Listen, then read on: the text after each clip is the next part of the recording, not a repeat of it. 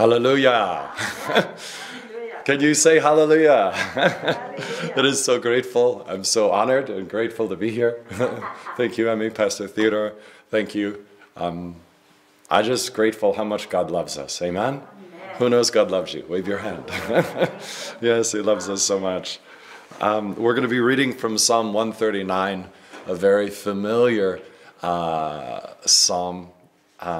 But before we do, I'd like to pray. Heavenly Father, we just thank you so much for your awesome love, for your embrace today. I thank you that you're a God who passionately desires us. You're a God who loves us, who pursues us like a bridegroom to a bride. You are pursuing us with your love. Help us to know the true love of the Father. Help us to sense your embrace, to sense your kiss this morning in our lives, that there's nothing impossible you cannot do in our lives. Help us to know your love.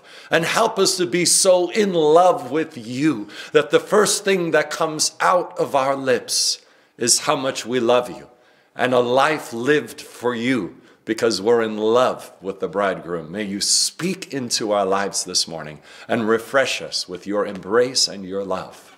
In Jesus' name, amen. Amen. Amen. It starts in Psalm 139. O Lord, you have searched me and known me. You've known when I sit down and when I rise up.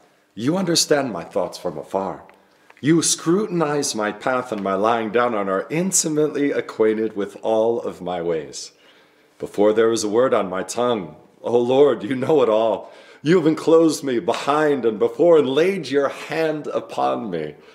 Such knowledge is too wonderful for me. It is too high. I cannot attain to it. Where can I go from your spirit, and where can I flee from your presence?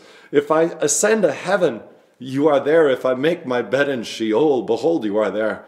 If I take the wings of the dawn, if I dwell in the remotest part of the sea, even there your hand will lead me, and your right hand will lay hold of me.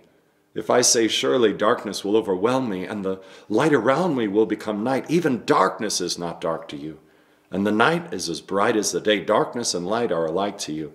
For you formed my inward parts, and you wove me in my mother's womb.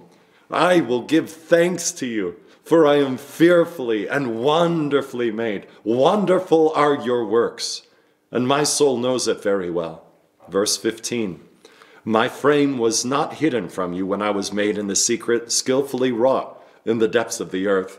Your eyes have seen my unformed substance, and in your days were all written, the days that were ordained for me, when as yet there was not one of them. How precious are your thoughts to me, O God, and how vast is the sum of them. If I should count them, they would outnumber the sand. When I am awake, I am still with you. Taking the first half of that psalm, I love how much God loves us. The Bible says we love him because he first loved us. And if there's one thing that this psalm indicates, in the first part of this psalm is how much he loves us. How much the Bible says that Jesus is the bridegroom and we are the bride. And he is preparing his bride. But just like any bridegroom and any bride, they are in love with each other. Have you ever seen a marriage, you know, where the bride is so excited about her wedding? She's like, you got to see what he bought me today. And someone says, shut up, and says, no, she can't help but speak about her bridegroom because she is so in love.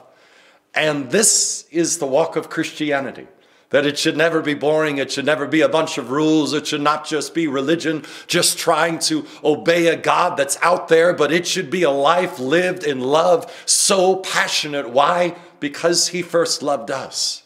He is relentlessly pursuing us with his love. I love in Psalm 139 that it says that he has searched me and he knows me. And maybe you're here at home watching this and say, yeah, he knows me. I've just done. He loves you. He loves you. He loves you.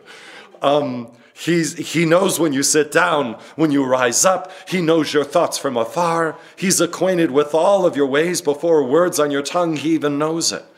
And some of us, especially when I grew up in a religion where it seemed like God was a harsh father. where it seemed like, oh, I'm going to be punished for this, or I'm going to be punished for that. Yes, there is a fear of God that helps one depart from iniquity.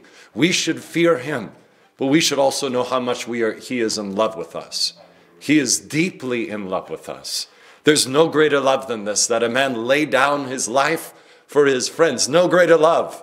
If there's one thing that would encapsulate the gospel, it is a love story about a God who relentlessly loves us so much that he's willing to give up heaven's best. He will bankrupt heaven because of his great love for you and send his only son to take your place because how much you are loved today. Have we allowed him to love us? Have we allowed him to embrace us? Have we allowed him to kiss us with the kisses of his lips? You might say, well, that's a little weird. I thought it was like, no, it's a God who was, he's a bridegroom. He's in love with us. And if there's a life of holiness, it should be lived because we are so in love with him that we just want to please him in every area of our lives. Amen? There's been so many times in my Christian walk where I have messed up, where I have fallen short of his grace. I remember that when I used to work at Holy Land Experience, and I would close my eyes and I would pray, and then I would just see Jesus with his arms out saying, come to me, I love you. And I would be mad at him. I would say, but don't you know I just screwed up? And he was like, come to me, I love you, I love you, I love you. And that love would draw me to him, and I would fall back in love with him once again. And his love would take away condemnation. His love would take away guilt. His love would take away fear when we know how passionately he loves us. Here in verse 7, it says, where can I go from your presence? Where can I flee from your presence? If I ascend to heaven, you are there. Now, I know that personally, not because I've been in the third heaven, but because I've been in airplanes. And no matter how high we go above the earth, I'm telling you, he's there. He can calm your fears on an airplane. He said, if I make my bed in Sheol, in other words, the depths of the earth, I've been in buildings that go down, down, down. And yes, he's still there. You cannot get away from God. He loves you. The Bible says that darkness is not dark to you, and night is as bright as the day.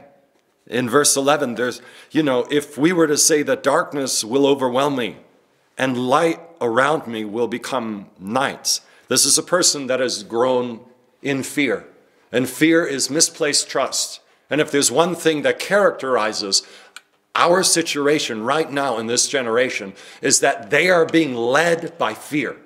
They are not going into buildings. They're staying in their houses because they're afraid of a virus.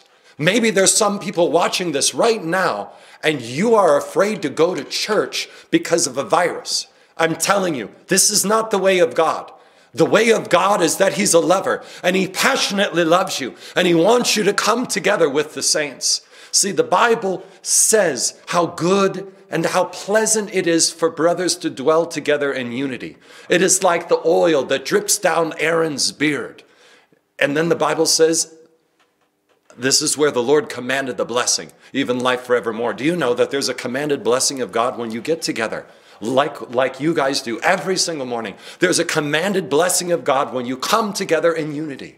Not just watching it at home. Watching it at home is good, but you must come together, dwell in the presence of your brethren. The Bible says how good and how pleasant it is for brothers to dwell together in unity. When you come together with your brothers, in Psalms it says that the Lord commanded the blessing. How many people want to be blessed by God? Well, there is a commanded blessing in your life. A commanded blessing from heaven. He commands the blessing when you come together and you dwell together in unity. And he refreshes you with his love. If there's one thing that should characterize a Christian, it's how much in love we are with God.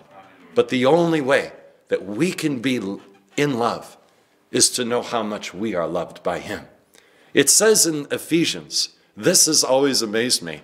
It says that we would know the height and the breadth and the length and the depth of his awesome love, which is beyond comprehension, so you can be filled with all the fullness of God. Who wants to be filled with all the fullness of God? I know I do. I want to be filled with the fullness of God, but it has to do with how much you know that you are loved by the Lord. This is the key. Some of us have felt like we've fallen so much in life. I'm telling you, he is the lifter of your head. He is the lover of all loves. He embraces you. And he wants to kiss you this morning with his love. In verse 11, it talked about a person that was very much in fear. And so many people are afraid today. I pray that his love would break your fear away, because fear is misplaced trust. Fear is false evidence appearing real, F-E-A-R in English. But it's basically you're putting your trust in the unknown instead of putting your trust in the love of the Lord. Hallelujah. May you put your trust and your confidence in how much God loves you. That he has you in the palm of his hand. It says that you are kept by his power unto the day of your salvation. God keeps you in his love, and he's going to protect you. He's going to sustain you. Don't be crippled by fear. Be led by his love. Walk as a lover, and his love will set you free. Amen? Hallelujah. Praise God. It says in verse 17, how precious to me are your thoughts, O God. How vast is the sum of them. If I were to count them, they would outnumber the sand. Now picture all of the sand on the face of this earth. If you just fill up one jar with sand, there's so much sand we can't even think about how much grains of sand there are in one jar. Now think of the whole earth. And the Bible says he has more thoughts of you than the grains of sand on this entire earth. In other words, his thoughts for you are so much that he wants you to know how deeply loved you are by him. There is a thing on the depths of our hearts that makes us aware of the sinfulness of the past. And rightly so, that his Holy Spirit would draw you to repentance. But after you have asked Jesus to forgive you, after you have turned from your sins, and you've turned and you said, God, forgive me. I want to give my whole life to you this morning. I want to know your love. I want to know your freedom. I want you to be my Lord. After that, his blood cleanses you, and that he takes away condemnation. The Bible says that his blood will cleanse your conscience from dead works. He will erase your conscience from the works of the past, so you can live before God with a pure and holy conscience. I want to end the talking about this psalm with an account in the life of Jesus. We see, and just before I talk about that, in verse 14 it says, for I am fearfully and wonderfully made. How many know you are fearfully and wonderfully made? Regardless of the circumstances of your birth, God says he formed you in your mother's womb. You are not a mistake. He formed you. He fashioned you. You are fearfully and you are wonderfully made. Yes, with all of your mistakes, with all of your failures, he says, I love you. I love you. Come to me. Let me clean you up from the inside out. And holiness will be the fruit of a life that's so in love with Jesus. You just don't want to not please him. You want to please him because you're in love with him. May you allow yourself to be loved by the Lord. There is an account in the Bible where there is a woman named Martha, Mary, and they are in Lazarus's home.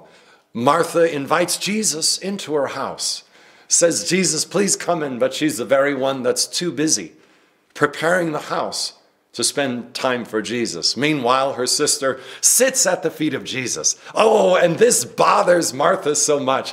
And the only thing she does is she sits, and the Bible says, and she listened to his voice.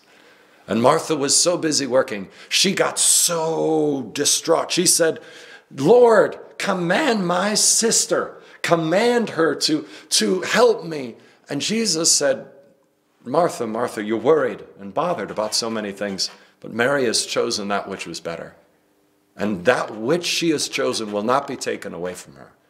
I know we have heard this account in the Bible so many times, but may we remember that what the Lord wants is us to sit down, is us to, our eyes to focus on him, not only to speak, but to listen. Because if you listen to the Lord, if you sit at his feet, you will hear one word over and over and over again. I love you. I love you. I love you. Will you allow the Lord to embrace you this morning? What do I mean by that? Taking away all religious barriers, just sitting before him, sitting before the love of your life and allowing him to embrace you, allowing him to kiss you. So many times when I close my eyes, I see a picture of Jesus hugging me, a picture of Jesus kissing me. I'm telling you, he wants to embrace you this morning. He's intimately acquainted with all of your ways. He is passionately pursuing you. And just like any bridegroom, he's in love with his bride. God is in love with you. Will you allow him to love you? Will you allow him to brace you and break off fear off of your life? That you will not be crippled by fear anymore, but you will be so in love that his love will set you free, and you will not be able to stop talking about the love of your life. Amen? Amen. Amen. A person that's in love talks about their love. And that should be the natural overflow. Ministry is a life that's overflowing with the love of the Lord. Amen? And he loves me, he loves me, he loves me. May we know his love this morning. And may his love saturate your soul this morning. Amen? Heavenly Father, we just thank you so much for this morning. I pray that we would know your love, we would know your embrace. Even in the Song of Songs, it says that, may you kiss me with the kisses of your mouth. May we allow you to love us this morning. There's nothing that we could have done in the past, Lord God, that your blood cannot erase and your blood cannot forgive. The Bible says if we love you, we will obey you. True love will set us free to obey God. True love will help us to live a life of holiness. But we can't do that without us knowing how deeply we are loved by the Lord. May we sit at your feet today. May we not only speak, but may we listen. May our eyes gaze on our beloved Jesus. And may we know, may we experience your tangible love this morning. Maybe there's someone that's watching this online and you don't feel very lovely in the eyes of God. Maybe your past has been so big and you have a hard time really believing that God loves you and he's just not judging you, but he loves you. I want you to know he loves you today. Father, reveal your love to us. You are a God that passionately pursues us and you love us. Father, reveal your love to us today. And if there's someone even online and you're still in sin, I'm telling you, get out today. Now is the time of salvation. Turn from your sin and allow Jesus to love you. Let him be the lover. Let him be the Lord of all of your life. If someone is watching today online and you need Jesus, you want this love, you want to be forgiven of your sins, say this prayer with me this morning. Say, Jesus, forgive me of my sins. I surrender all of my life. I want you to be my Lord. I want you to be my love. I want to be forgiven. I believe your love is embracing me this morning. Thank you, Jesus, for dying for me. Thank you, Jesus, for raising from the dead. I turn from my sins and I turn to you. Fill me with your love and be my Lord in Jesus' name. Father, bless every person. May we know your love. May we experience your love.